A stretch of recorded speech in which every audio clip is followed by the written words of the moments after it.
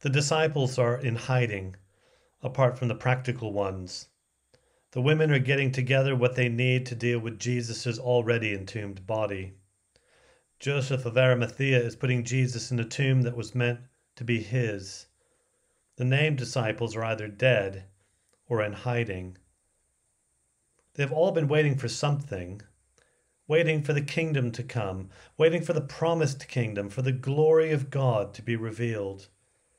Now their waiting is for other things: arrest, sorrow, mourning, joblessness, angry families and friends, humiliation, and probable obscurity.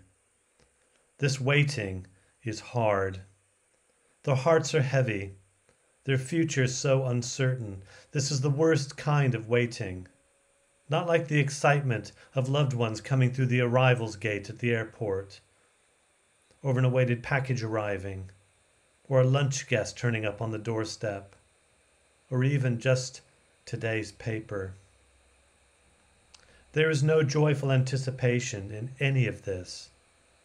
They seem to be waiting for something, but they can't put their finger on it.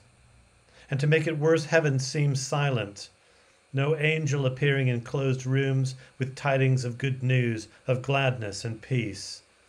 No voices from above assuring everyone that everything will be okay. If you've been paying attention for the last year, our hearts have been heavy. Our future has been and still is uncertain. And it feels at times like God is silent. Many people falsely claimed the church was silent and empty because of lockdowns. But I suspect the reality is that the churches that seemed silent and empty and detached already were before the pandemic began. Every day the media wasn't silent. Figures, models, promises, theories, laws, and yet we didn't feel like we really knew any more than we did at the start. No one gave us the deeper answers, the answer to why and how.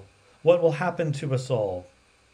Is life meaningless, and are we just doing the best we can against Shakespeare's slings and arrows of outrageous fortune? But on that Saturday, God was quietly at work, healing and changing the universe. The slings and arrows will still be there. It will still be a hard way through them, and yet it will be a way of hope, with healing and peace and good news at the end of the journey. But through the newly resurrected people we'll talk about tomorrow, there will be hope now, and healing now, and a taste of that glorious kingdom now. But tonight, we wait.